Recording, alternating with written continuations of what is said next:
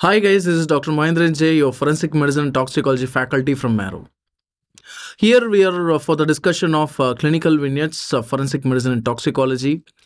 I have taken various important areas for discussion. To start with, the situation where we have got a survivor of sexual assault coming to the hospital for treatment or for medical termination of pregnancy.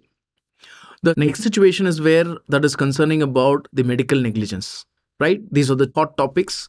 Okay, why we have chosen these topics? Because these important topics are very common in your entrance examination purpose, whether it is INICET or it is NEET PG, or if it is even for next examination. These are the areas where continuously being focused on, so you need to be well versed with the concepts of these particular areas.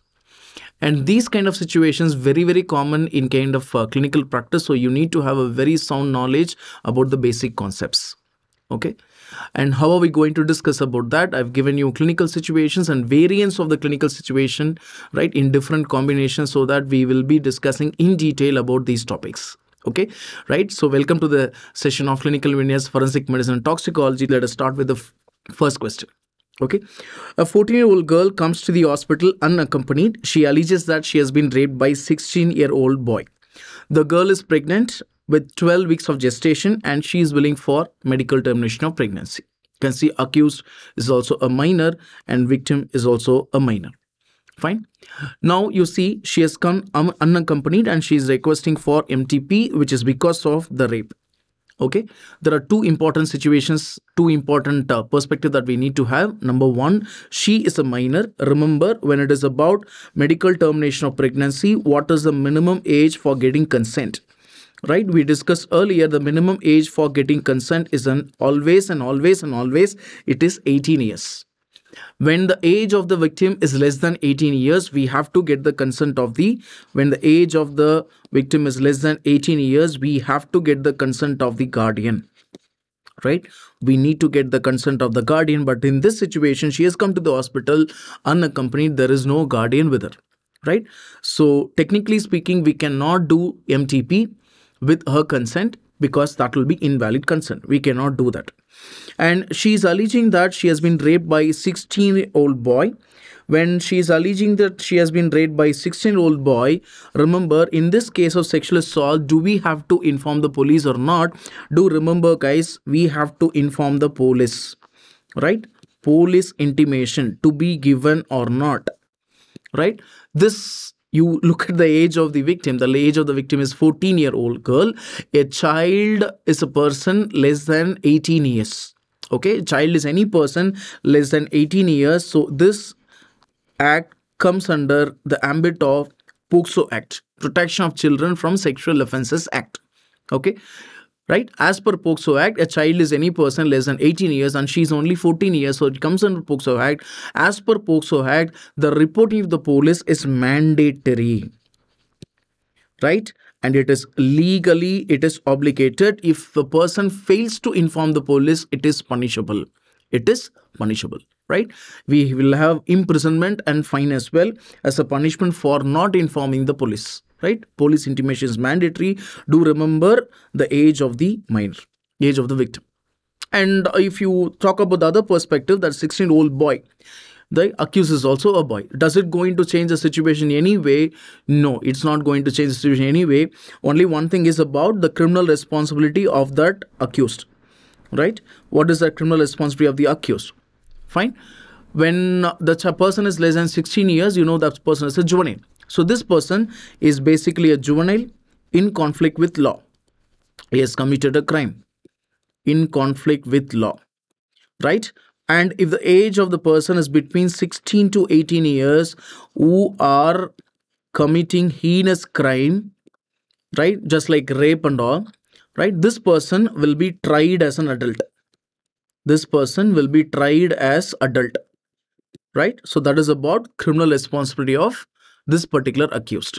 Okay, a person who has committed heinous crime, and if he falls between 16 to 18 years, okay, he'll be tried as an adult and the punishment will be given accordingly. Okay, so this is one situation. Let us look at the other situation. right? A 14-year-old girl named Rani, daughter of Mr. Ramesh, inhabitant of Jajnagar, Bangalore, comes to the hospital unaccompanied. She alleges that she has been raped by a 16-year-old boy, the same situation, but I have added the girl is pregnant with 22 weeks of gestation. The previous question was 12 weeks, right? So now the discussion is about the duration of gestation, right?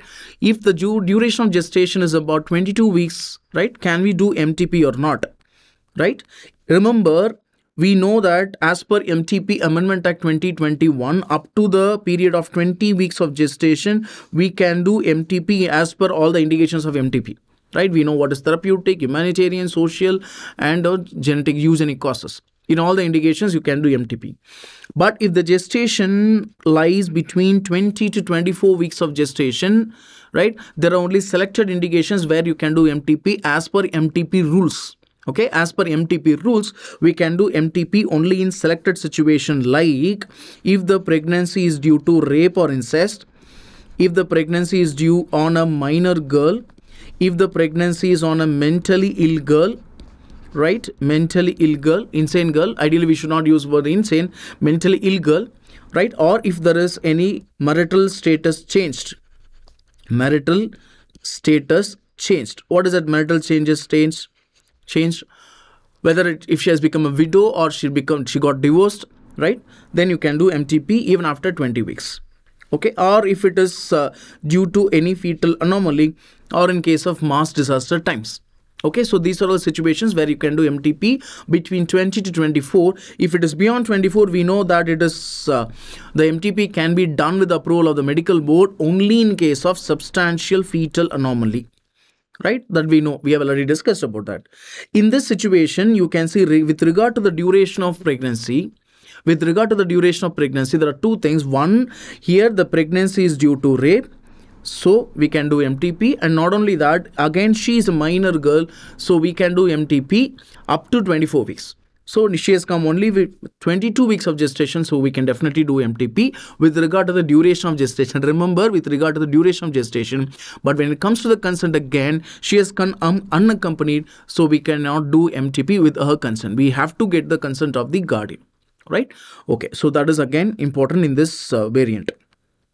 I've given you another combination of the same thing. A 14-year-old girl named Rani, daughter of Mr. Ramesh, independent of Jajnagar, Bangalore, comes to the hospital unaccompanied. Fine. She alleges that she had consensual sex with a 16-year-old boy. Now the girl is pregnant with 22 weeks of gestation and she is willing for MTP Act. Right? Now the question is about consensual Act 6. It's not about rape, and she is afraid of informing her parent as they might not accept it, and she wants to have MTP confidentially. Okay, now you see that there are two things which have altered. One is about the act itself, sexual act itself. Now it is done with consent. The second thing is she is not wanting her parent to be aware of this because she wanted to get that MTP done confidentially, right? Even so, in this situation, can we do MTP or not with her consent? Remember, legally speaking, we cannot do MTP with her consent, right? We have to get the consent from the guardian, legal guardian, or we have to get the consent from the major girl. Sir, suppose if she is a major, we can get her consent, right? Suppose in this situation, she is only 14-year-old. She is only a minor. So we cannot do consent. We cannot do MTP as per her consent. We have to get the consent of the parent. So anyway that the parents have to be informed, or she has to come with the parent. Now what about this sexual act which is done with consent? What is it going to change? Right? Suppose if she says she has come with parent and asking for MTP, and she says that the act was consensual and she does not want, or her parent does not want the act to be, this particular termination to be informed to the police, do we have to inform or not? Do we have to inform or not? Just now we were discussing about the police intimation as per POCSO Act, right? As per POCSO Act, reporting to the police is mandatory if it is rape. Remember, now the question is about consensual sexual intercourse. When it is about consensual sexual intercourse, as per the recent Supreme Court judgment, Okay, as per the recent Supreme Court judgment, do remember the Supreme Court has given a verdict that if it is with a consensual sexual intercourse, right, with regard to the minor, we don't have to disclose the identity to the police. Okay, this is something which is something which is contradictory to the POCSO Act, right? But for this situation, remember, as per the latest Supreme Court judgment, what it is you have to remember, if it is consensual sexual intercourse, you don't have to inform the identity, you don't have to reveal the identity to the police if it is requested by the victim or by the guardian, right? If it is by the victim and the guardian, if it is requested by the victim and the guardian, we don't have to inform the police. Okay, so that is one important point that you have to remember with regard to the latest Supreme Court judgment.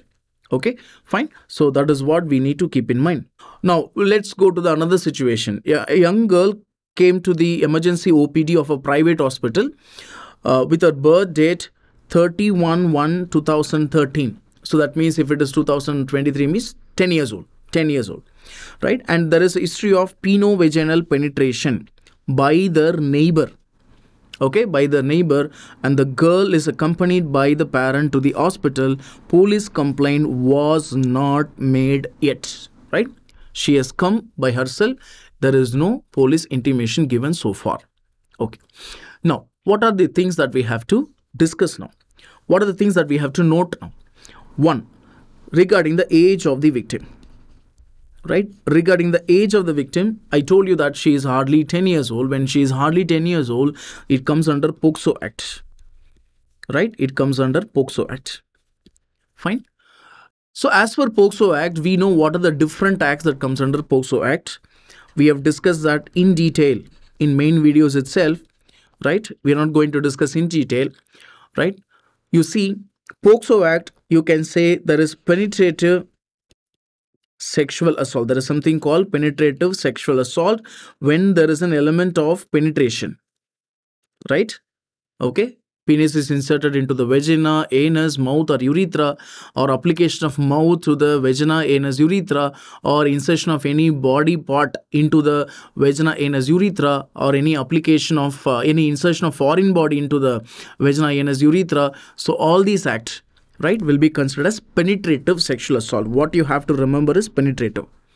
Okay, the next important act is sexual assault itself. That is another offense where there is no element of penetration, right? Mostly by touching or manipulating of the private parts of the child with intention, sexual intention, wrong intention. Or there is another act that is called sexual harassment. Sexual harassment. So these are the three terms that you have to keep in mind with regard to the POCSO Act. Another one is child pornography. But here you can see that there is an element of penovaginal penetration. So it comes under penetrative sexual assault. As per POCSO Act, it is a case of penetrative sexual assault. And do remember, it is done by the neighbor himself. When it is done by the neighbor, the person of trust, this is aggravated penetrative sexual assault. Aggravated. So all these acts can be aggravated when it is done by a person under authority, when the person done by a person who is under the trust, person of trust, or it is done on a minor girl, if it is done on an insane girl, or if it is done repeatedly on the same girl. So all these, or if it is done by more than two people, that is gang, all these are called as aggravated. Now in this situation, it is done by a neighbor, so that is why it is aggravated penetrative sexual assault. So this is the type of offense now, right? Aggravated penetrative sexual assault. Now the third important situation is, right, what about the medical examination? Or first, the third thing that we have to notice is first about medical treatment. Are we going to treat this female or not? Because she has come to the private hospital and you are working in a private hospital, right? Are you going to treat can we treat this victim or not in a private hospital? Remember, the police complaint has not been made yet. Right? There is no police request, there is no police complaint. She has come by herself and it is a private hospital. Can you treat this girl or not? Do remember, when any victim, any survivor of sexual assault has come to the hospital, there are three things, right? Which are very important. Number one, it is about the medical treatment, right? It is about the medical treatment. Number two, it is about the medico-legal examination. Medico-legal examination, right? And the third important one is evidence preservation. Evidence preservation, right? These are the three primary things that we have to keep in mind when such survivor of sexual assault is come to the hospital, right? We will discuss under each category. The first thing is about medical treatment. Fine. Remember, as per 357 CCRPC, as per 357 CCRPC, right? We have discussed it earlier itself. Remember, as per this section, all hospitals, right? All hospitals, irrespective of it is a government hospital or semi-government hospital or it is a private hospital, should give, right? Should give first aid treatment, at least first aid treatment to the victims of rape and acid attack, that is vitriol acid attack. Okay, acid attack, immediately, without any delay. Immediately, remember, free of cost. Should not charge anything for the first aid treatment. Okay, and it is the obligation of the doctor to inform the police. Fine. Even that's why I have given this point. Police complaint was not made yet. Are you going to proceed with the treatment or not? You have to. It is not about you can, it is about you have to.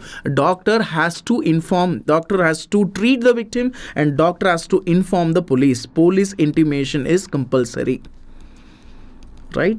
Police intimation is mandatory by the doctor, should be done by the doctor. Remember this section. This is highly important.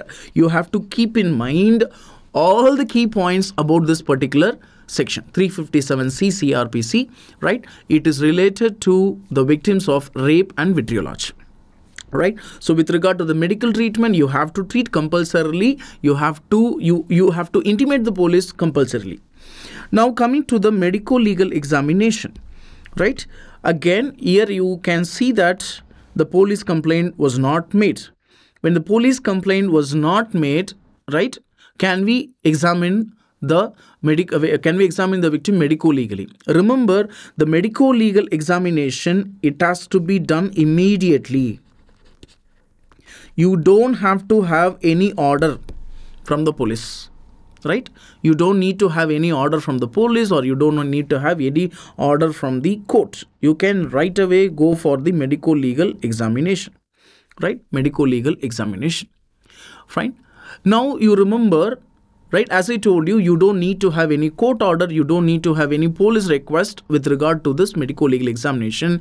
Remember, right, in case of the case State of Karnataka versus Manjana, it was observed that medico-legal examination of rape victim, it's a medico-legal emergency. Underline this, medico-legal emergency. You can't afford to waste any time, right? You can't afford to waste any time because you will be losing all the evidences. Fine. So it's a medico-legal emergency. It is a right of every victim. Right, it is a right of every victim, and it is a duty of every hospital. It is a duty, you can see the wordings, it's a right of the victim and the duty of the hospital to medically examine the victim before filing the legal complaint and can afterwards file a complaint. That means you cannot mandate the victim to go for a police complaint for this medico-legal examination. You have to do it immediately. There is no need of any court order, or there is no need of any kind of police order. Right? So we can right away go for the medico-legal examination. Right? With regard to medico-legal examination, do remember this, you have to keep in mind 164A CRPC. With regard to the examination of victim, with regard to the examination of the survivor in case of sexual assault, it is given as per the procedure. The steps are given as per 164 CRPC, 164A CRPC. right? This 164A CRPC gives of the provisions of, as per the provisions of 164A CRPC, the examination shall be conducted by the registered medical practitioner employed in a hospital run by the government. Okay, fine. But if suppose in the absence of such a practitioner, any other registered medical practitioner with the consent of the women, or if the woman is not competent to give consent, from any person who is competent to give consent on her behalf, such women shall be sent to registered medical practitioner within 24 hours. Right? On the receipt of information, the medico-legal examination has to be done within 24 hours. Okay, right? So remember, these are the provisions of 164A CRPC which are highly important. And I want to highlight few things here. Remember, I want to highlight few things here, right? Regarding the consent, right? With regard to the consent of the victim, right? It is mandatory for medico-legal examination of the victim. Compulsory. Fine? It is compulsory. You cannot examine the victim without her consent. It is compulsory. It is mandatory. Fine? So you see here another question. Young girl came to emergency OPD with a birth date 2010. Right? Now, I was talking about consent, right? Consent is mandatory. What is the minimum age for giving consent with regard to this medico-legal examination? Remember, it is 12 years. Right? 12 years. Any physical examination, 12 years. So 12 years is the minimum age. If she is below 12 years, right, you have to get the consent of the guardian or the parent. Fine? Or if she is above 12 years, you can get her consent and right away go for the examination. Fine? Now, you can see that here the birth date is 2010. That means she must be around 13 years old. And there is history of vaginal penetration by the neighbor. The girl is accompanied by the parent. She refused for medical examination. I have given another point. She refused for medical examination. If she is accepting for medical examination, right, you can go away, right, you can get her consent because she is 13 and you can right away go for the examination. Suppose if she is refusing for examination, what to do? If she is refusing for examination, do remember we have to explain her the purpose of doing this examination, right, and we need to convince her. Suppose if she is not convinced, in spite of giving her all the information, in spite of giving her all the explanation, but still if she is refusing for medico-legal examination, can we go ahead with the medico-legal examination? Never, right? That's what I told you. Consent is mandatory. Consent is mandatory. You cannot proceed with the medico-legal examination. Right? Remember that if she is refusing, what we have to do is get the informed refusal. That is highly important. You have to get the informed refusal from the victim. Right? Get the signature. Now she has refused for medico-legal examination. Can we treat the victim? She has refused for medico-legal examination. Can we treat her for the injuries or any other conditions that she has got because of this assault? Can we give medical treatment or not? You have to give medical treatment. Just because she has refused for medico-legal examination does not mean that you have to withhold. You have to withhold the treatment things. You have to go ahead with the medical treatment. You have to treat her medically, right? Medico-legal examination can be stopped. It cannot be proceeded without her consent. Okay? Remember, medical treatment has to be given, right? Medico-legal examination, right, cannot be done if she has not given consent for the medico-legal examination. Okay? Right? So that is about this particular situation. Let's talk about consent. I told you that minimum age for giving consent is 12 years old. Suppose if she has refused, right, we have to get informed refusal. We have to get what is called as informed refusal. And I told you minimum age is 12 years. If suppose she is not competent enough to give consent, 12 years, less than 12 years, that means you can get the consent of the parent. Okay. Examination of this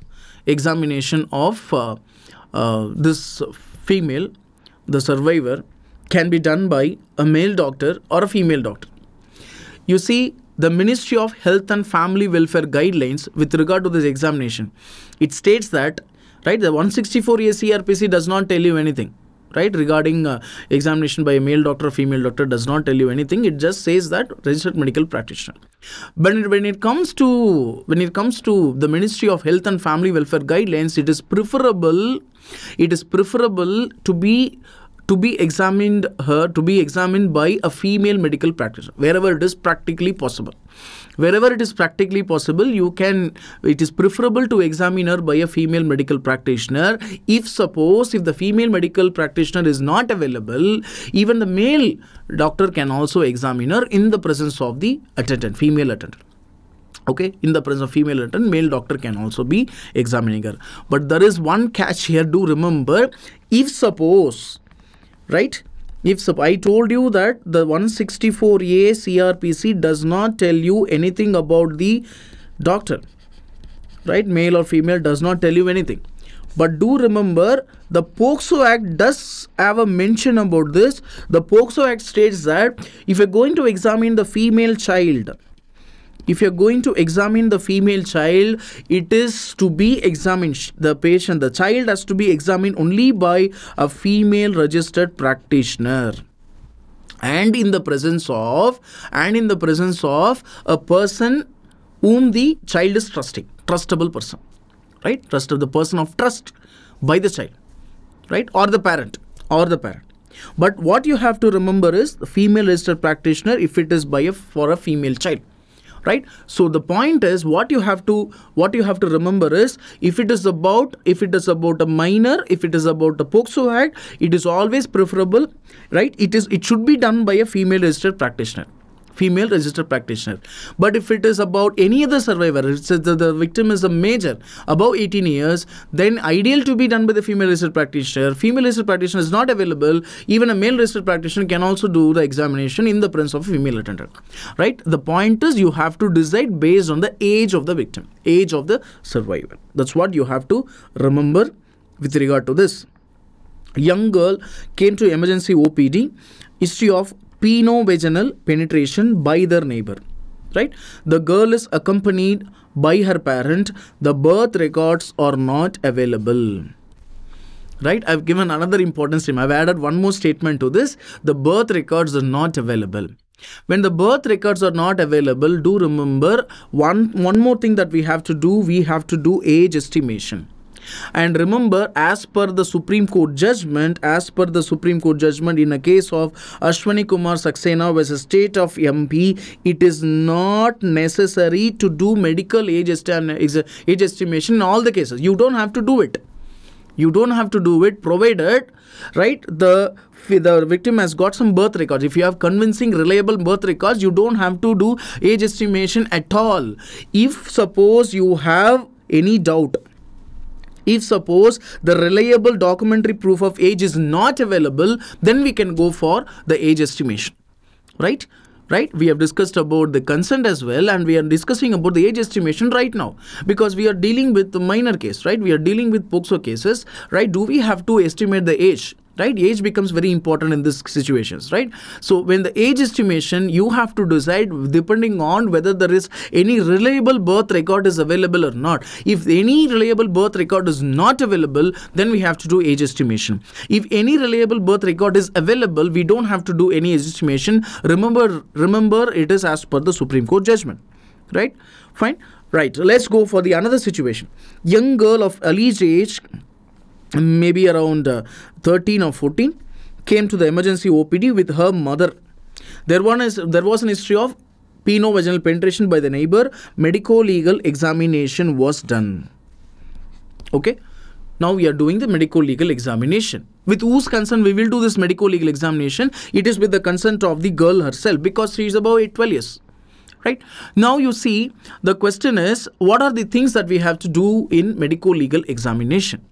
Remember, as I told you, in medico-legal examination, one of the most important aspect that we have to purpose for doing this medico-legal examination is about, right, you have to collect all the evidences that are possible, and you have to preserve all the evidences carefully.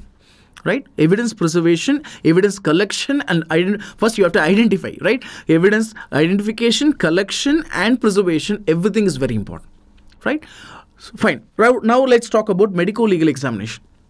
So the medico-legal examination is done, right? What are the findings? On examination, you can see that the bright red abrasion on the back of both elbows, okay, may be suggestive of any restraint. Bruises over the left and right side breast, teeth bite marks with dried blood clots in the middle of the lower lip. Remember, when we are mentioning about when we are examining and documenting the bruises, the color of the bruise are noted. The color of the bruises are noted because, right, from this we will be finding out the aging, or we can say that we will be finding out the time since injury. Right, we can find out how many days old it is, so it will be helpful in corroborating the history. Okay, right. Upper lip, if it is teeth bite mark, right, we have to take a swab from this area. Okay, salivary swab has to be taken, and if possible, if the pattern are visible, like we can also take a cast, bite mark cast can be noted, from which we'll be able to identify the accused as well. Right, the upper lip is contused, and you can also see abrasions on the tip of the nose on both alar nasae, because like when the person is victim is being when the person is crying or shouting, struggling, right, the accused might have pressed on the lip from her not to shout. Okay, right, so that you can have the contusion of the upper lip, the abrasions on the nasal aspect, all these things can be noted. All this suggestive of the force struggle. On genital examination, local examination, you can note that labia majora and minora congested with extensive laceration on the vulva. Okay, right, and profuse bleeding noted in the vagina. There is tear in the anterior and posterior vaginal wall, anterior tears involving the bladder, posterior tear involving the anorectal canal. Right, the hymen is intact, no evidence of STD. Right, you can see that there is extensive injuries. There are extensive injuries in the vaginal wall, and you can also see there is extensive laceration and the injuries in the vulval region as well. Right, remember, in case of a child, if there is any sexual assault on a child, usually the hymen would be intact. Right, you can see the hymen would be intact. Why there is a hymen is intact? Because in a child, what happens is the hymen is deep seated. We cannot expect the hymen to be torn. The hymen is deep seated, so usually the hymen would be intact. But what happens is, because of the force, when the penis is forcefully inserted into the vagina, what happens is there can be extensive injuries noted in the vulva and in the vaginal walls. Right, you can see that there so many injuries are noted in the particular victim. Okay, because she is a child. Deep seated hymen, the hymen is not torn. Right. Apart from this, what are the evidences that we have to collect? What are the evidences? I'll tell you few evidences that we have to collect, right, from the victim during the medico legal examination. We have to collect all the clothings. Right. All the clothings have to be collected. Fine. We will be able to find out the seminal stain, the mud stain, the blood stain of the victim, of the accused. So all these things can be noted in the clothings. Right. Any foreign hair, right, maybe from the accused, to be noted, taken, preserved. Right. We have to take the hair samples, the scalp hair, the pubic hair, the axillary hair samples have to be noted. If there is any matted pubic hair, that also have to be, matted pubic hair is very important evidence. We have to collect and preserve it, hair samples.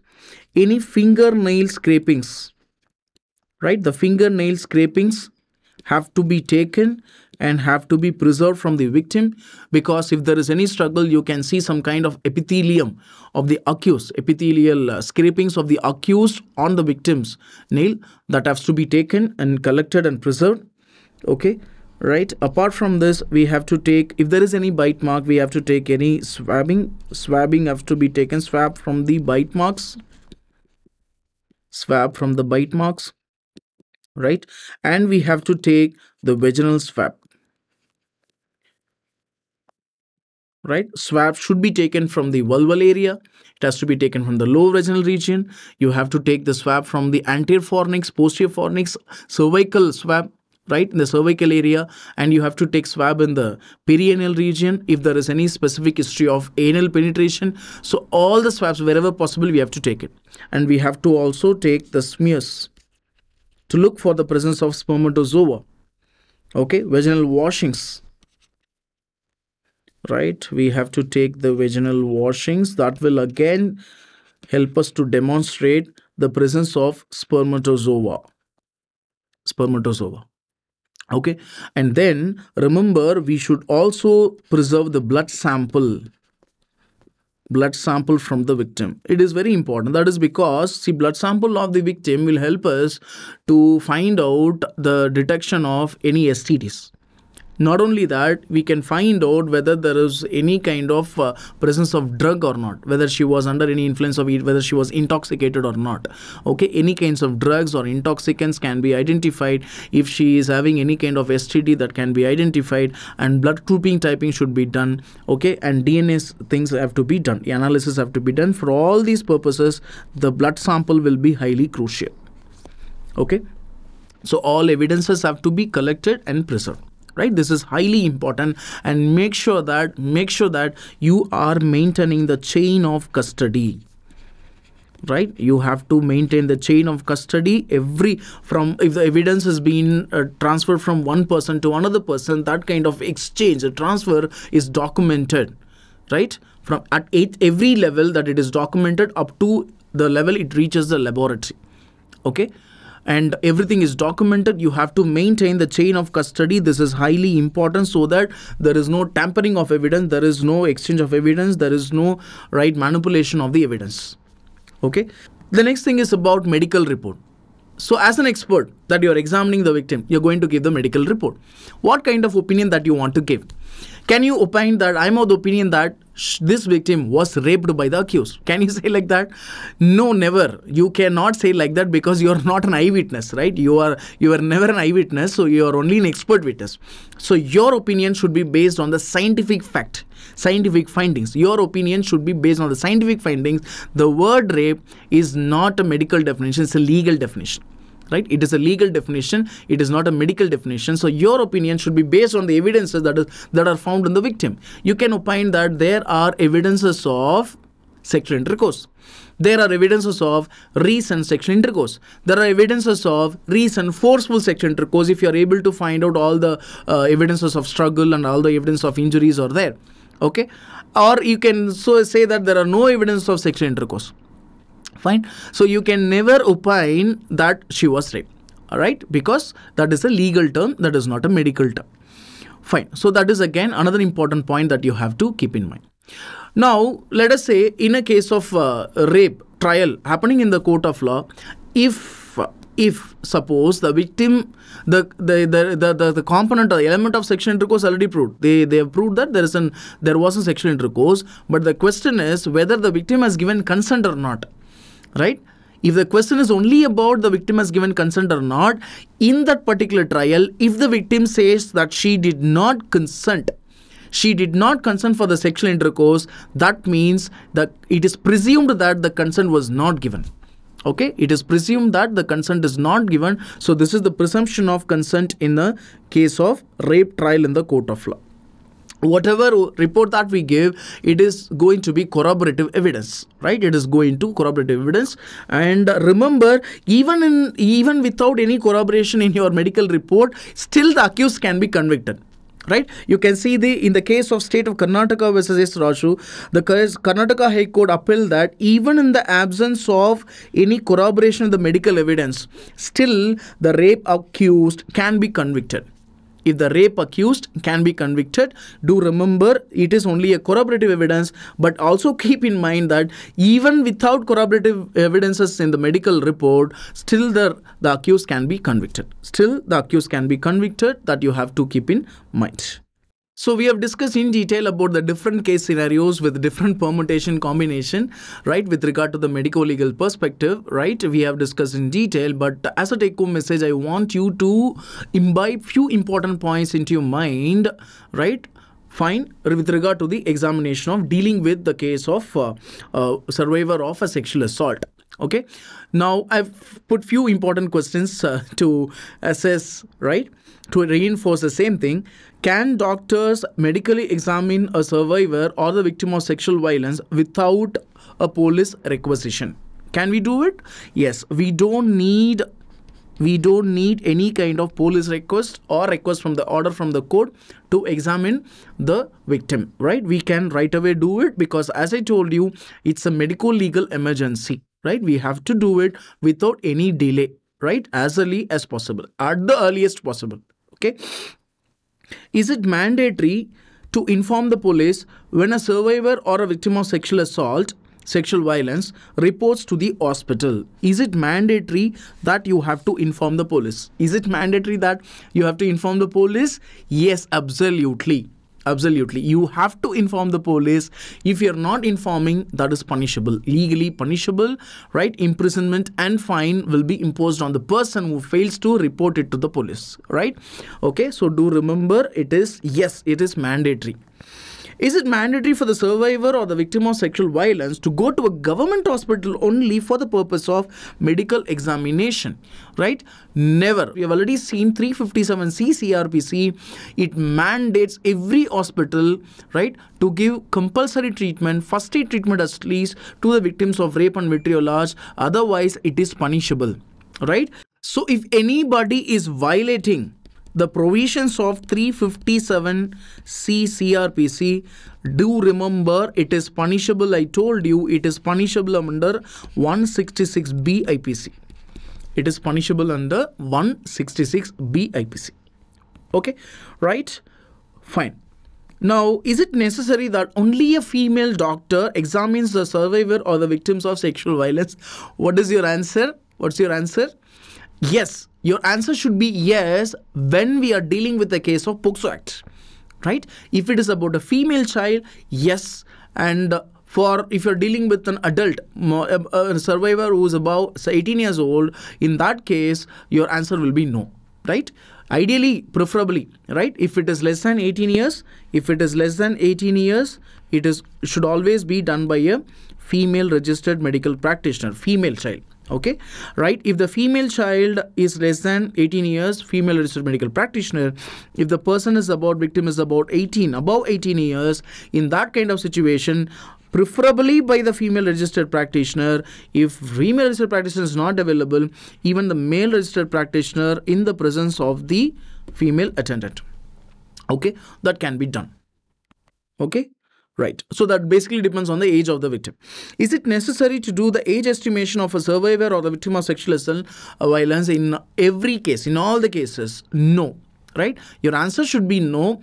Right. Wherever you have a doubt, or if there is no reliable birth records, then the age estimation can be done. It is not compulsory in all the cases of victim of sexual violence to do age estimation. It's not compulsory as per the Supreme Court judgment. Can a doctor administer anesthesia to every survivor or the victim of sexual violence so as to enable the medical examination? Yes, we can do it.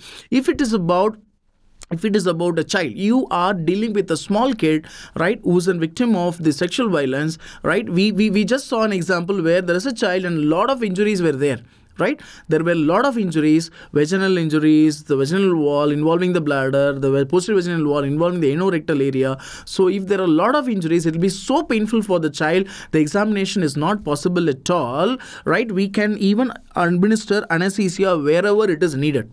Wherever it is needed, we can administer anesthesia and we can go ahead for the medical legal examination. Okay.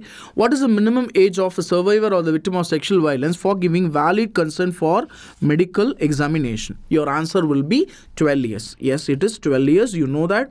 Very good. Is it mandatory to seek the informed consent, and for what purpose are you going to get consent? Right?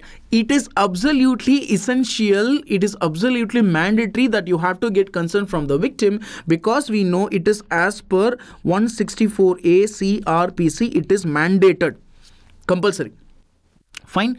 And what is informed? What are you going to inform? What are you going to inform? You're going to get consent, right? You're going to inform all the procedures and how you are going to do it. You will be telling it, and you will inform the purpose as well, for what purpose you are doing it, right? And do remember, you will have to get consent for the medical treatment.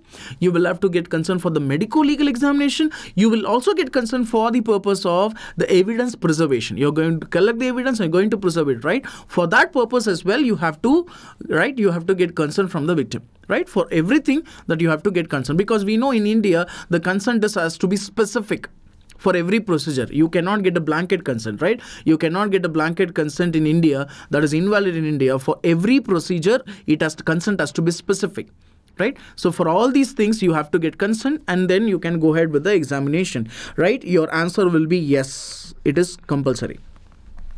Can the doctor give opinion, right, on whether rape occurred or not? Can you say rape occurred on this day for this female? Can you say that? As I told you, you're not the eyewitness, man. You're not the eyewitness. You're only medical witness. You're a medical witness. If you're a medical witness, if you're an expert witness, your opinion should be based on dash. Your opinion will be based on the scientific findings. It should be based on the scientific facts. Whatever findings are there, you're going to give opinion based on the findings only, right? So you cannot give any opinion like this, right? You're not going to give any opinion the rape has occurred or not. You're going to give opinion, right, whether there are any evidences of recent forceful sexual intercourse present or not. That's what you're going to give evidence, right? Fine. So this will summarize all the findings that we have discussed in this case of sexual assault survivor. Okay, moving on to the next area. A 45-year-old lady, Sheila, had been admitted in an hospital for hysterectomy, right, for the purpose of uterine fibroids. Okay, through a planned elective procedure, transabdominal hysterectomy was done by the surgeon. Informed consent was taken, no problem, from the consent prior to the hysterectomy for the purpose of surgery and for also administering anesthesia. Done. However, left side ureter was damaged intraoperatively. Right, ureter got damaged, and do remember the damage was occurred even after adequate deletion measures and appropriate care by the surgeon. Right, the surgeon has taken appropriate skill, he has exercised appropriate skill, he has taken appropriate care. In spite of that, there was an injury to the left ureter. Right, now she has come for hysterectomy and ureter got damaged. Right, now let us say, is it a medical negligence or not? Right, can you say the doctor was negligent? Right, here the ureter got damaged in surgery. Can you say it is criminal negligence or civil negligence? Right, can you say the doctor is liable for the injury, ureteric injury caused to the female patient? Right, what is your opinion?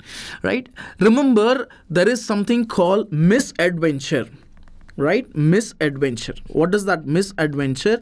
Misadventure means any accidental damage in spite of taking appropriate care to the patient. In spite of taking appropriate care, in spite of exercising reasonable skill and care to the patient, in spite of that, if there is any accidental damage, you call it as misadventure. Right, accidental damage to the patient. And this accidental damage is called as misadventure. It is also called as mischance. Right, the doctor is liable or not. Do remember, it is a misadventure. Doctor is not liable.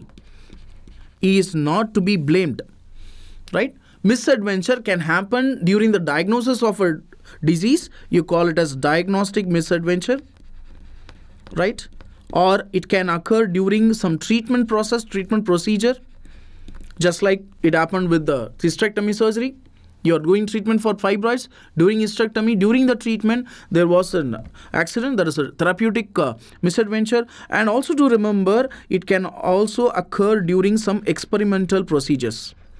Right? If you volunteers have given consent, knowing the risk of the procedure, knowing the risk of the particular experiment, during the experiment, if there were some kind of accidental damage, the person is not, the researcher is not responsible. The doctor is not responsible. It can occur during diagnosis, therapeutic, experimental. Diagnostic, therapeutic, experimental, that is called misadventure. Remember, in this situation, the doctor is not liable. The surgeon is not liable. Right? The only line that has changed the entire thing is the last line, right? Even after diligent measures and appropriate care by the surgeon, right? That's the only thing that has changed the entire thing. In case, suppose if I change the particular last line, a 45-year-old lady, Sheila, admitted in a hospital for the purpose of hysterectomy to treat fibroids, uterine fibroids. Through elective planned procedure, that hysterectomy, transabdominal hysterectomy was done, right? Informed consent was taken for the hysterectomy procedure and for the anesthesia as well. During the surgery, left ureter got damaged by the careless surgeon. Right? Now the word careless surgeon is there. If you change the wording, the careless surgeon, then the whole thing got changed. Now you can say the doctor is negligent. The doctor is negligent. Fine.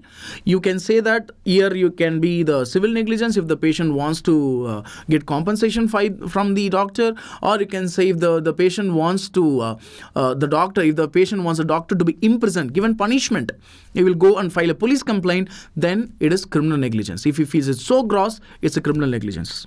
Right? So we'll be discussing on all these things. There are 4 important essential components of medical negligence. So before finding out whether there is a negligence, that's actually negligence or not, there are few basic components to be satisfied. What are the few basic essential components to be satisfied? There are 4 Ds that we have dealt earlier, that is called duty of care. The first one is duty of care, right? What is the duty of care? See, when you are treating a patient, right, it means like when you say that it is a case of negligence, first you should have the duty to treat the patient, right? When you don't have the duty to treat the patient, it is not even a case of negligence. And the duty of care, it starts when you have accepted to treat the patient. Right? When you have accepted to treat the patient, the duty of care starts. You cannot start the treatment of the patient on the 3rd day, 4th day. You don't say like, I don't like you, I don't want to continue the treatment. You go to some other doctor. Can you discontinue the treatment? No. Once you start the treatment, you should complete the treatment unless and until there is any other contributory conditions for that. There is any important reasons for that. Any valid reasons for that. If there is no valid reason, you should not abruptly stop the treatment. Then again, that's a breach. Okay? Right? So the duty of care, it starts when you start accepting the patient to treat. Okay. The second point is, remember, dereliction of duty. What is a dereliction of duty? Remember, dereliction of duty basically means if there is any deficiency in the care given by the doctor, or you can say there is neglect by the doctor, or you can say there is any breach by the doctor, right? You can say this is dereliction of duty. You have taken the duty, you have the duty to treat the patient, you have the duty to give proper care to the patient, but there is a breach in that. When will you say there is dereliction? Either if there is no reasonable skill, absence of reasonable skill and care, right? Absence of reasonable skill and care. The doctor did not give adequate care or the skill to the patient while he's treating the patient, or if there is any willful negligence, intentionally he has committed something, right? Remember, willful negligence of the doctor. Then you can say it is dereliction of duty. Then you can say there is dereliction of duty. He has breached the duty. He has neglected, resulting in damage to the patient, right? Damage to the patient. What is the damage? The damage can be painful suffering. The damage can be prolongation of the disease. The damage can be monetary loss. It can be disability to the patient. It can be deformity to the patient. It can also be resulting in the death of the patient. Everything will be considered as a damage. Everything will be considered as damage, right? But the damage which has occurred to the patient should be foreseeable. What do you mean by foreseeable? What do you mean by foreseeable? Foreseeable means it should have been anticipated. It should be anticipated. If it is unanticipated, means then accidental. That is misadventure. Suppose when you are giving an injection in a particular place, you should know that the nerve or the vessel is lying in the place. It will get damaged if you will cause injury to the particular structure if you are giving injection to that particular area. That should be foreseeable, right? If you don't know, the patient may be having some anomalous vessel in that area. The doctor is not aware. That's not a normal. That is not a normal location. That's not a normal anatomy. That's a variation, right? Which is very, very rare. 1 in 1 million people, right? You give injection, that anomaly got injured. The patient got damage. That is not a foreseeable damage. That's not a foreseeable damage. If you are giving injection in a particular place, that structure is there. You should know the anatomy of that particular structure, and the doctor should have been anticipated that structure will get damaged. The damage should be of foreseeable. Right? The damage should be of foreseeable nature. And remember, direct causation. The last thing is direct causation. What is the direct causation? The damage should be directly caused by the deficiency of the doctor. Direct causation. Proximate cause. Fine. Remember, here you can see that the patient got damaged by the careless surgeon. It is definitely a case of negligence. Doctor is liable. Doctor is liable. Fine. Let us see another example. A person was advised by his orthopedic surgeon to get regular dressing of his wound done. Okay, but the patient did not give much care. Patient did not come to the hospital. During follow-up, patient was repeatedly told by the doctor to get the dressing done timely. But the patient was saying that he was so busy. Finally, the wound got enlarged and the underlying bone developed osteomyelitis, resulting in a complication. Right? Now, the doctor is liable. The doctor is not liable. Right? The patient is liable. Doctor and patient both are liable. Then who's liable here? What about this condition? You can see here the patient was being told to come for the dressing timely. But the patient did not come to the follow-up, right? Because he was so busy, resulting in the damage. That means here the doctor is not liable, right? Patient is liable. Doctor is not liable. Doctor is not negligent, right? It is the negligence from the patient side. It is negligence from the patient side. If the doctor did not give adequate care, doctor was also careless, patient also did not come for the follow properly, doctor also did not do the dressing properly, then both are liable. Then it is called as contributory negligence. Contributory negligence. You can say contributory negligence, both are liable. Right? If the same situation is like that, patient is coming every day for the dressing and the doctor is telling, I am so busy, I am involved in surgeries, right? You come next day, you come next day. He is sending the patient continuously come for the next day without getting the dressing done. Patient is every day coming for the dressing. This fellow, the doctor is so busy. The doctor is so busy, he is so busy in doing the surgeries, he did not find time to get the dressing done for the patient, and the patient has got some damage, patient has got some infection, patient has got some complication. Then who's liable? It is a liability. It is the negligence from the doctor's side, right? The doctor is negligent, right? So you can see that here in this situation, in the situation given, the patient was liable, doctor is not negligent because the patient did not come to the follow-up correctly for dressing. A 17-year-old girl is brought to ER by the guardian and boyfriend with history of progressive severe abdominal pain. Physical examination investigations confirm a diagnosis of acute appendicitis. An emergency appendicectomy is recommended by the surgeon. Okay, so it's an emergency. Now, in this case, we have guardian and the boyfriend as well, and the patient. Okay, the consent has to be obtained from the girl, the boyfriend, or from the guardian, right? Remember, here you have to get the consent of the guardian because the patient is a minor, and do remember, if it is any major procedure, the minimum age for getting consent is 18 years. Minimum age is 18. Okay. If it is just for general physical examination, the age for general physical examination is 12. That we know. Okay. So anything beyond the general physical examination, right? So we have to get the consent from a person of 18 years. 18 years, right? Okay. So here the person is a minor, only 17-year-old girl. So we have to get the consent from the guardian. Okay. We have to get the consent of the guardian, not from the boyfriend. Okay. 19-year-old girl is brought to ER by the guardian and boyfriend with history of progressive severe abdominal pain. And physical examination investigation confirm a diagnosis of acute appendicitis and emergency appendicectomy is recommended. Now the guardian is not willing for surgery. Okay. The guardian is not willing for surgery. Can we go ahead with the surgery or not? can we go with the procedure or not?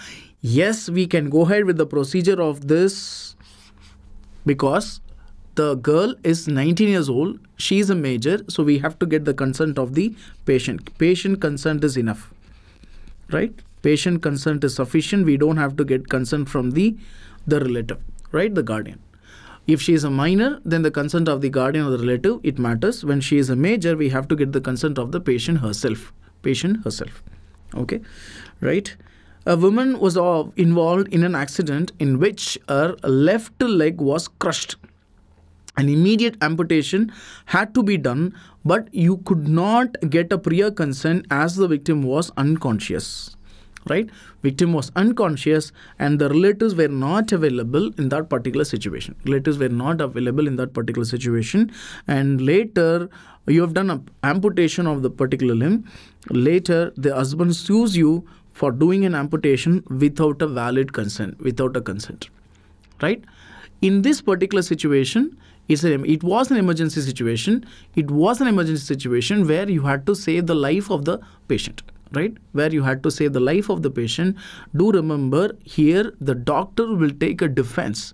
The doctor will take a defense of 92 IPC. Do remember what is 92 IPC. There are few sections that you have to remind here. Remember, we have something called 89 IPC, right? What is 89 IPC? If the consent, right, in case of a child less than 12 years, right, was not competent, because I told you the minimum age for consent in case of physical examination is 12 years, right? If it is 12 years. So if the child is less than 12 years of age, you have to get the consent of the guardian. And if you're going to do any procedure, you have to get the consent of the guardian, right? This is 89. In case, right, normally you have to get the consent of the guardian. In case, suppose you have gotten the consent, you have obtained the consent from the child itself, right? Child itself, in that situation, the consent happens to be, right? The consent happens to be an invalid consent, right? If the consent is given by a child, less than 12 years, that consent will be invalid consent. Do remember the section 90 IPC, 90, right? 90. And this 90 IPC doesn't talk only about the child less than 12 years. It talks about the consent given by a child less than 12 years, consent given by insane person, consent given by intoxicated person, or any consent given under influence, right? So all these consent will definitely be an invalid consent, and do remember this is given by 90 IPC. Right? So when we are dealing with consent, there are few sections which are important. The first one is 89. Number 2, it is 90 IPC. Right? And the third section that we have to discuss is about 92 IPC. What does this 92 IPC states?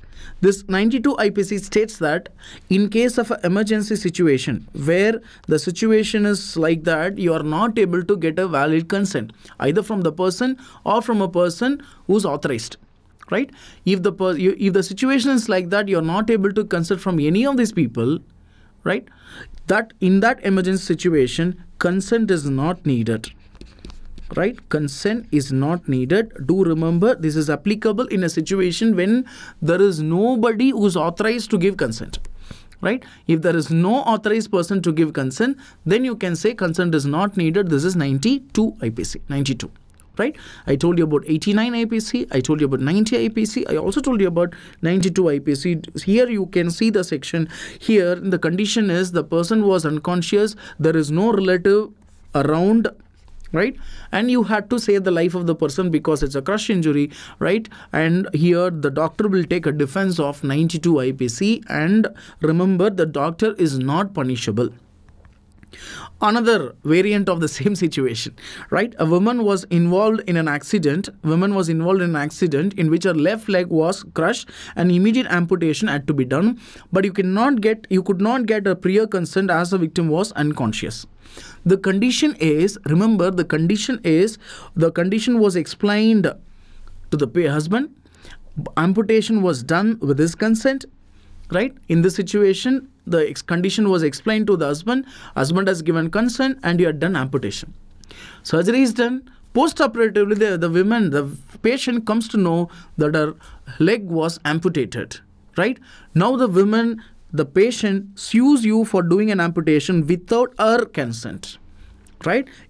She is suing. She is filing a case against the doctor for doing an amputation without her consent. Remember, in this situation, the doctor is punishable or not, whether the case will be held or not. Remember, in this situation, the patient was unconscious. The situation was so necessary. It was necessitating the removal of the limb of the person. You had to remove the limb of the person, right, to save the life of the patient, right? In this situation, the doctor is not punishable. Doctor is not punishable.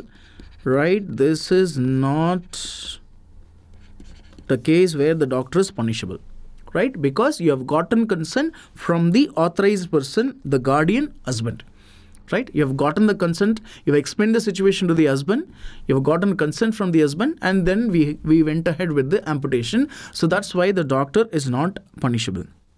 Suppose if the amputation was done without the consent of the husband himself, husband was available waiting outside the OT, right? The doctor did amputation even without getting the consent of the husband, then it becomes punishable, right? Then it becomes punishable. But here the doctor has obtained the consent from the husband himself.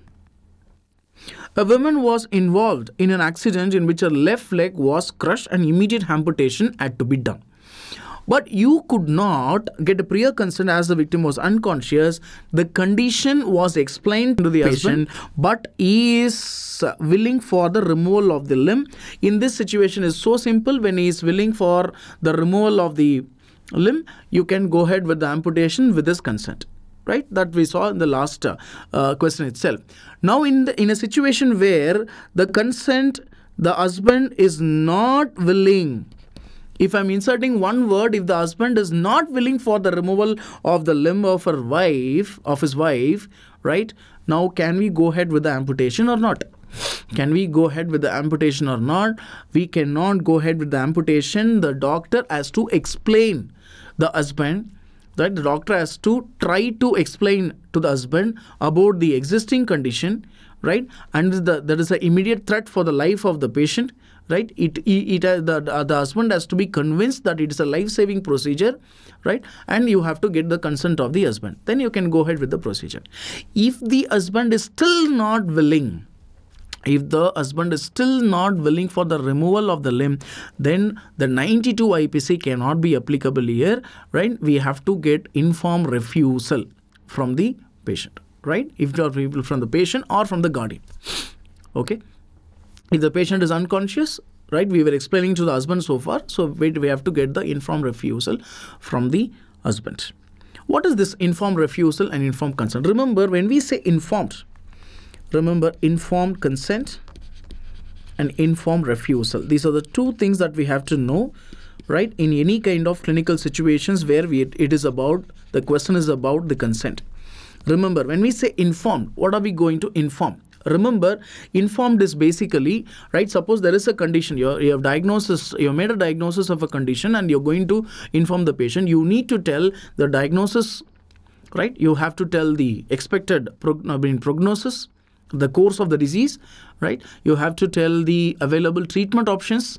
We have to tell the proposed treatment, right? We have to tell the benefit and the risk of the proposed treatment. We have to tell the benefit and the risk of the other treatments options as well, right? We have to tell the cost of the treatment that is proposed, and we also have to tell the risk of not taking the treatment. Right? If you're going to do amputation, we should also tell the patient that if you're not doing amputation, it might be endangering the life of the patient. You're going to tell the risk of not taking treatment. And we should also tell about the autonomy of the patient. What is an autonomy? Autonomy means it is the right of the patient right to choose the treatment. We should also, while we are taking consent, we have to tell the diagnosis, we have to tell the prognosis, we have to tell the treatment options available, benefit and the risk of all the treatment options available, and the treatment that is proposed, the cost of the treatment, the risk of not taking treatment, and last but not least, Last but not least, we have to tell the right of the patient either to accept or refuse for the treatment. Okay, so everything has to be informed, and then right after informing all these things, if the patient is refusing, that's called informed refusal. You have informed the risk of not getting treatment, still the patient or the relatives refusing for the treatment or the procedure, then we can get what is called as informed refusal. Do remember informed consent and informed refusal. Okay, so we have a lot of types of consent. We have something called implied consent. We have something called expressed consent. Implied is by means of gesture or body language. We have something called expressed consent. Remember friends, expressed consent is of verbal, oral or written. Right? The written informed consent will be the best consent. Written informed consent will be the best consent. Right? Other types are there. Blanket consent. Blanket consent is something on entering into the admission, entering the hospital for admission. One consent, general consent, blanket consent for all the procedure, for all the investigations till the time of discharge. Okay, one consent for every procedure. That is called blanket consent, or open consent where that is not valid. That's not valid. A 32-year-old female patient had presented to ER with acute abdominal pain. The doctor, after examination, made a diagnosis of acute appendicitis, recommended appendectomy surgery. The doctor took the consent of appendectomy in the patient. During the process intraoperatively, along with appendectomy, he noticed a polyp also. Right? And he has sent the same for the biopsy, thinking about the patient benefit, right, for the same. It's a normal thing, right? So the surgeon was doing surgery and he found another issue inside the abdomen. For thinking about the benefit of the patient, right? Thinking about the benefit of the patient, the doctor removed the next polyp also, the other issues as well, right? But in India, is this legally correct or not? Is this legally valid in India? Do remember, in India, it is legally invalid. It is not applicable. Remember, this is called doctrine of extended consent. The doctor is extending the consent. Doctrine of extended consent, it is not applicable, right? As per the Supreme Court judgment, every consent has to be specific, right? We cannot extend the consent. Even the doctor cannot come and argue in the court of law, I have done only for the benefit of the patient. Patient has to come to the hospital again. Readmission should be there and monetary loss to the patient. That's why I have done for the benefit of the patient. No. It can be doctrine. The consent can be extended for other procedure provided if it is going to save the life of the patient. Right? Only for the purpose of life saving. Right? Then that time the consent can be extended. Otherwise, this extended consent is not applicable. It is legally punishable, right? This kind of consent is invalid, right, as per the Supreme Court judgment. Remember, here the doctor will be held negligent. The doctor will be held negligent if the patient goes to the court of law and files the case. Fine. A 55-year-old Lady Sheila had come to physician for chronic abdominal pain. Past history suggests that she had undergone hysterectomy 10 years back. She was subjected to investigation. CT scan shows an artery forceps in the right iliac fossa. In the right iliac fossa with an entangled bowel loops. Okay, right? There was a past history. There is an abdominal pain right now.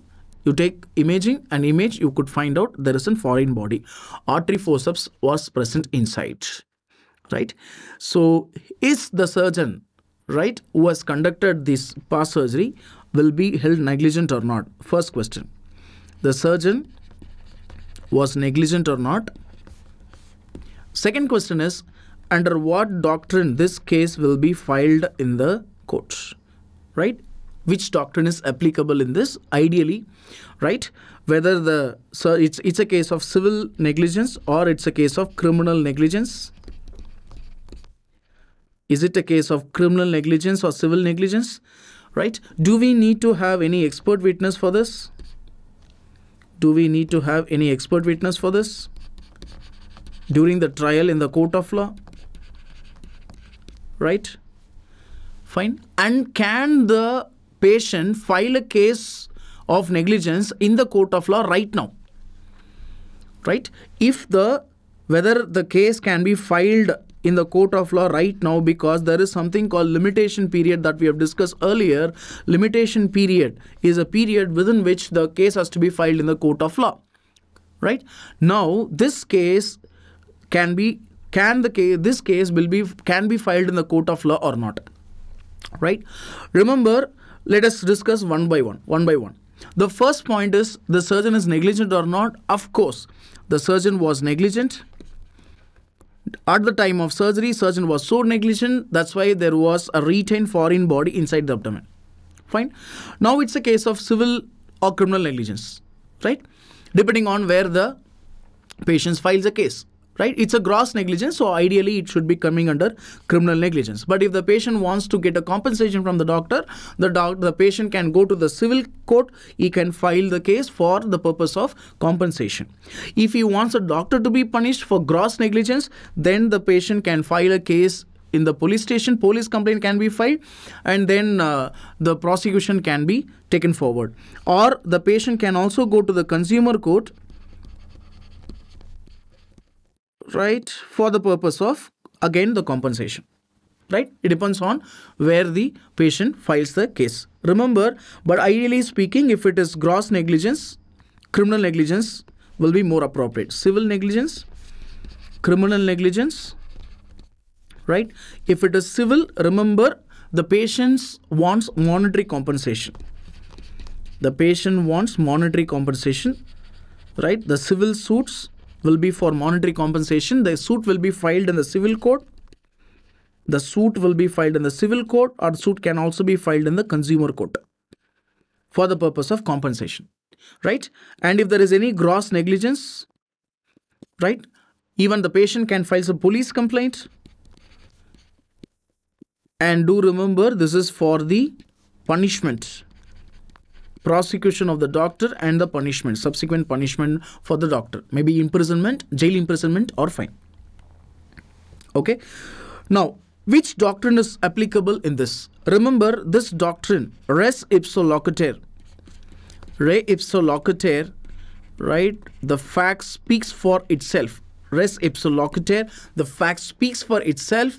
You can see any gross negligence where it is applicable. Doing a surgery on the wrong side of the body, retaining a foreign body inside the abdomen, okay, giving wrong blood, mismatched blood transfusion, okay, doing surgery on the wrong patient, okay. So all these gross negligence, you can say res ipso loquitur, the fact speaks for itself. If this doctrine is applicable, is taken in the court of law, no need of expert witness. The patient has to just state that there was an artery forceps retained inside the abdomen. That is enough. You don't have to produce any expert witness, because the fact that the foreign body present inside the abdomen itself proves the surgeon was negligent. Right? See, normally when you learn about the concepts, normally why do we need expert witness? We need expert witness because we need to find out whether the care given by the doctor is reasonable or not. The doctor is negligent only when the doctor is not exercising reasonable skill and care. If there is absence of reasonable skill and care, you can say doctor is negligent. How will you find out whether the doctor has exercised reasonable skill or not? How will you find out whether the doctor has exercised reasonable care or not? Whether the doctor has given reasonable care or not? Whether he has exercised reasonable skill or not? In that situation, there is a role of expert witness. Right? The role of expert witness comes into that picture, where the expert witness of that particular specialty will be helping us to find out whether the care given by the doctor is appropriate or not. But in this situation, if you're going to say that for the patient, the doctor has done surgery on the right side of the patient instead of doing surgery on the left side of the patient, that fact itself proves the doctor was negligent. You don't have to produce any expert witness to prove which is right side and left side, right? So the expert witness is not needed if it is a case of res ipso loquitur usually. And coming to limitation period, do remember, limitation period is a period within which the patient has to file a case in the court of law 2 years. 2 years. And remember, this limitation period is applicable only for civil suits. Only for civil suits, not for criminal negligence cases. right? If it is so gross, if it is a crime, even after any number of years, the crime shall be punished. The crimes shall be punished. There is no limitation period. There is no limitation period, and the doctor will be punished. Let us take for discussion purpose, right? If it is criminal negligence, as I told you, limitation period is not applicable. Now the 10 years has gone. In this case, 10 years have gone. Even after 10 years, 20 years, 25 years, 30 years, you can file a case. Not an issue. But now, suppose for discussion purpose, assuming that the patient is filing a civil suit, assuming that the patient is filing a civil suit right now, after 10 years, right? Will the case is valid or not? Will the case be taken or not? Yes, right? Now, because it is 2 years from the date of detection of negligence.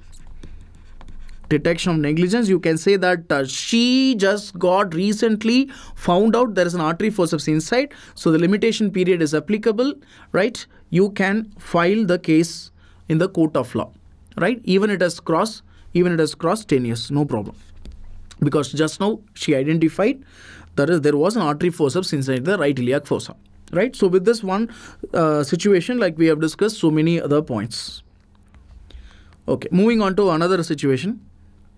A 55-year-old lady, another variant of the same situation, Sheila, had come to the physician for chronic abdominal pain. Past history suggests that she has undergone hysterectomy for 10 years back. She was subjected to investigation. CT scan shows an artery forceps in the right iliac fossa with entangled bowel loops. Right? The patient files a suit in the compensation for the compensation of 6 crores. Okay.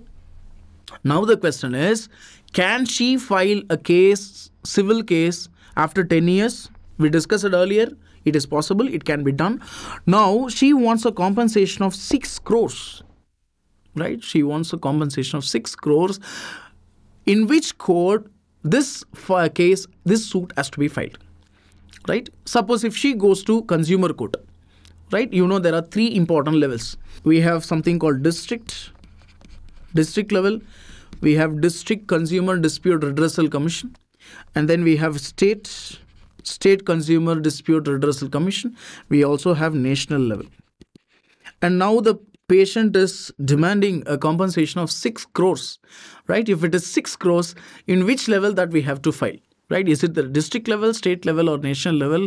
Remember, it is at the state level, because district level up to 1 crore, 1 to 10 crores state level, more than 10 crores, it has to be in the national level.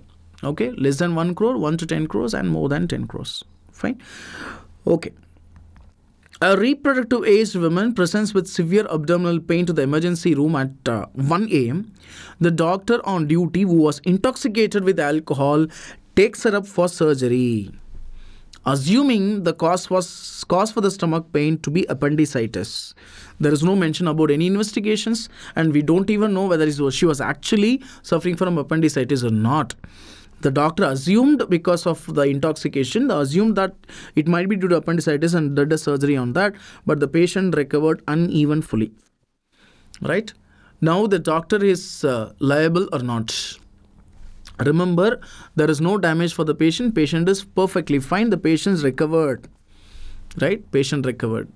Whether it is due to appendicitis or not, now the patient recovered. Remember, in this situation, whether the doctor is held liable or not. Guys, it is a case of doing a surgery under the alcoholic intoxication is a gross, willful, illegal, negligent act. In this situation, criminal negligence is applicable. Right? We already discussed, in a case of civil negligence, the patient will be getting monetary compensation. In a case of criminal negligence, doctor will be punished with the imprisonment, sent to the jail. Right? If it is a criminal negligence, illegal act, do remember there are 4 important sections applicable. What are they?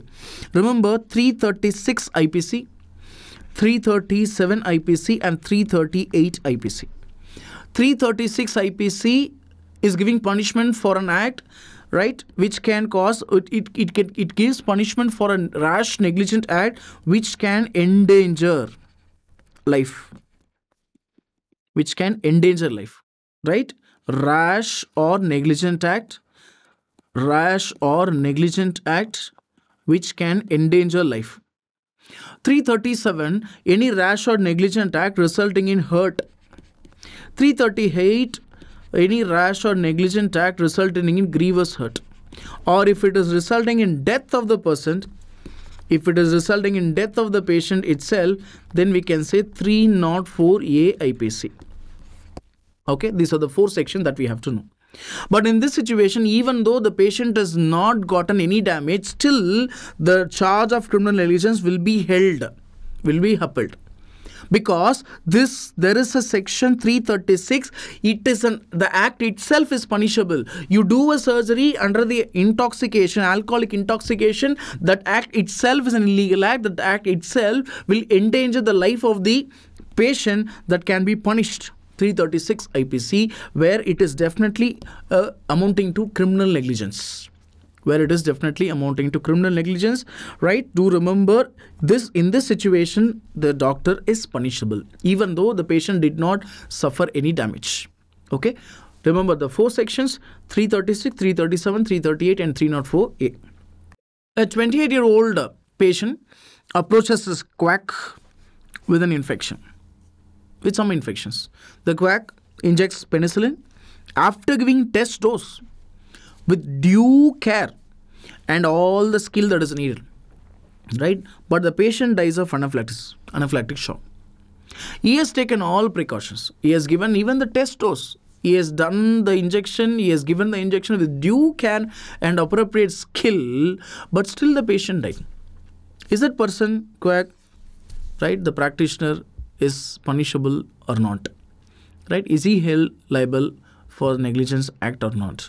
Remember, right, even though he has x-ray skill, even though he has given test dose, this person is punishable because what he has done is an illegal act. Right? He is not a registered medical practitioner. He is a quack. He is not supposed to practice medicine at all, first of all. Right? He is not a registered medical practitioner, so he will be held liable for this particular act. Okay, a patient suffers hepatitis B infection due to the usage of unsterilized needle by the doctor. Doctor was using unsterilized needle to the patient. One of the patients suffers from hepatitis B infection for that, because of that, right? Is the doctor punishable, or is this act punishable, or is this act of using unsterilized needle punishable? Yes, it is punishable.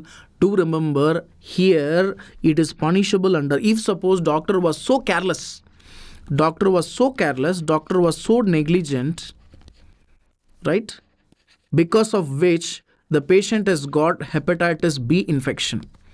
If the patient has got hepatitis B infection due to negligent act of the doctor, and this hepatitis B infection is a fatal infection, right, the doctor is liable to be punished under section 269 IPC, because any negligent act resulting in the transmission of fatal infection, or any negligent act likely to spread the infection, fatal infection, right, the doctor is punishable. That act is punishable under 269 IPC, right, 269. Suppose, assuming another situation for discussion purpose, doctor intentionally using unsterilized needle. He knew that there was an hepatitis B patient. He has used that needle, and he has intentionally used this needle to another patient intentionally for the purpose of spreading infection. That act is also punishable. That is malignant act. Any malignant act likely to spread or spreading the fatal infection, right? Remember, that is also punishable, but under the section 270 IPC. This is even more serious. 269, that is negligent act, and 270 intentional act, malignant act, right, that is punishable. It may be hepatitis B infection, it may be HIV infection. There was a question in your previous years from AIMS, like where a patient got HIV infection due to usage of contaminated needles by the doctor. Under what section that is punishable, right? If it is negligent, remember it is 269. If it is intentionally done, remember it is 270 IPC. Okay. A person who's suffering from HIV is knowingly marries as sexual intercourse with a normal person, thereby transmitting the infection to the normal person. Right? Suppose if this person, HIV, a person who's got AIDS, right, does not inform the partner,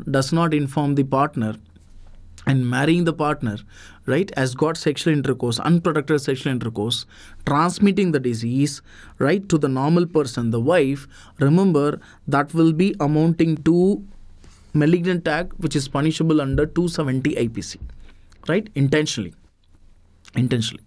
right, fine. So you can say this act is punishable under 270 IPC because the person knowingly has done it.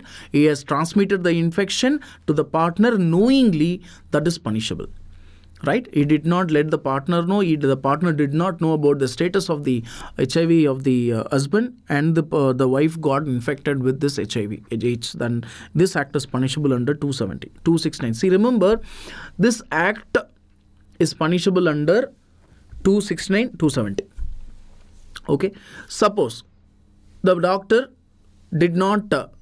was so negligent, he did not use the sterilized needle, he used unsterilized needle, patient got infection.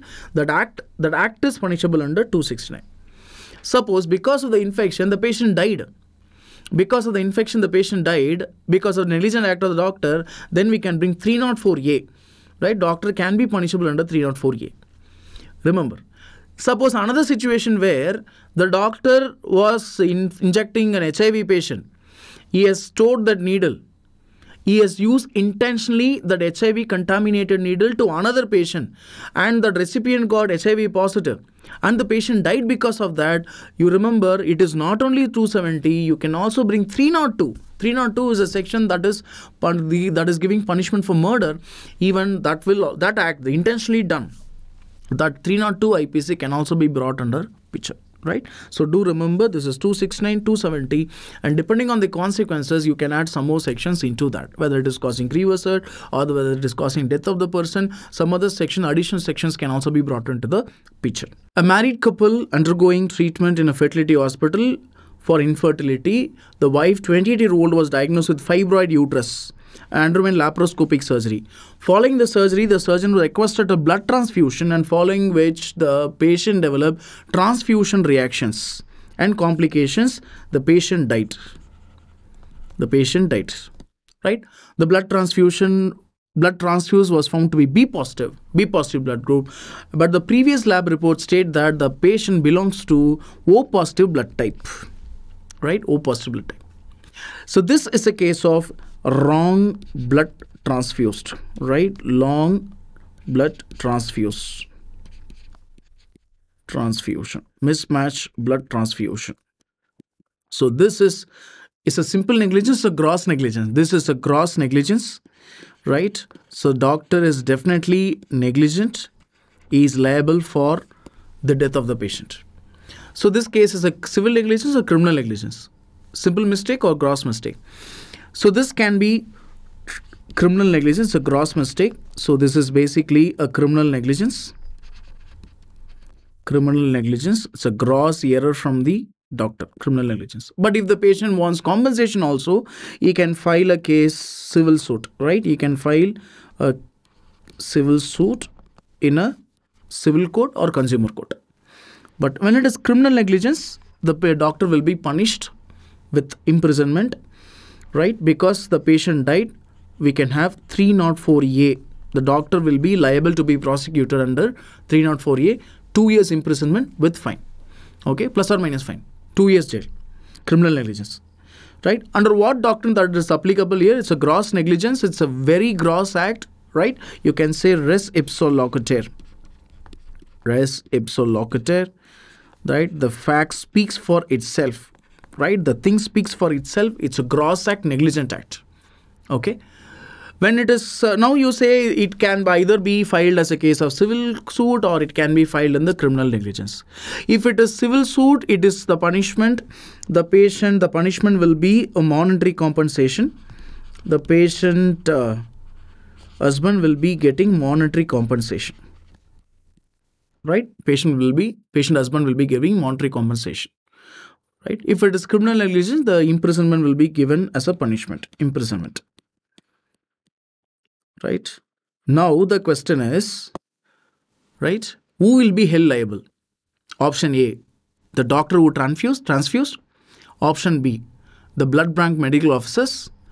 Option C, the management of the hospital management, the hospital owner, right? Who's responsible in this particular case? Remember, if it is a case of civil suit, remember, as per vicarious liability, right? I hope you remember vicarious liability. Vicarious liability means the employer is responsible for the mistake of his employees, right? Under the doctrine respondent superior. What do you mean by that? Respondent superior. It means that the superior is responsible for the actions of his, for the negligent act of his juniors, right? Respondent superior, right? Vicarious liability. Under vicarious liability, right, the blood bank hospital, the doctor, under vicarious liability, all the three people will be held liable. The doctor who transfused will be liable. The blood bank medical officers will be liable. Under vicarious liability, the hospital management, the owner of the fertility hospital will also be liable, right? All will be given compensation. All will be held, all will be given fine, right? If it is 5 crores, the 5 crores will be just split on the three parties. The three parties will be the doctor, the blood bank medical officer, and the hospital management. All the three people will be paying the compensation, right? This is for civil liability. If it is criminal liability, it is only the doctor who transfused, right? Doctor who transfused. It's vicarious liabilities only for the civil liabilities compensation, not for criminal cases, right? So depending on what case is it, how the case is filed in the court and which court it is filed, right, the punishment will be on different parties. Okay, right? So do remember, if it is criminal liability, res ipsa loquitur. Since it is private hospital, the hospital owner is responsible. Suppose if it is government hospital, then who is held liable? If it is government hospital, remember, many of the cases, see this landmark case, you will be able to understand. R.P. Sharma versus State of Rajasthan, a woman died as a result of mismatched blood transfusion. The state government was held vicariously liable for the blood bank medical officers and the doctor who transfused for the blood. Since the blood bank medical officer and the doctor who transfused blood are working under the state government will also be vicariously liable, right? That is a judgment given by, in this case, right? That was a judgment given in this case. In many of the cases, what happens is, if the negligent act occurring in the state government hospitals, the state government would also be vicariously held liable. There are so many examples like that. This is one such case, right? So since it is private hospital, the hospital owner is responsible, hospital management is responsible. If it happens to be a government hospital, the state government will also be held vicariously liable. Right, so do remember vicarious liability, respondent, res ipsa loquitur, how it is applying in this particular case, right? So we have discussed in detail about the sexual violence survivor. Various scenarios we have discussed, and from medico-legal perspective, we have also discussed about various doctrines that are applicable in medical negligence cases with regard to different case scenarios, right? Okay, so I hope your concepts are very clear now. If you have any doubt with regard to the doctrines, you have to go back to the main video. Okay, watch those videos, watch those doctrines, and get your concepts very clear and refresh your memory as well. Okay, right? Your reviews and the opinions are most welcome. Okay, thank you very much. All the best.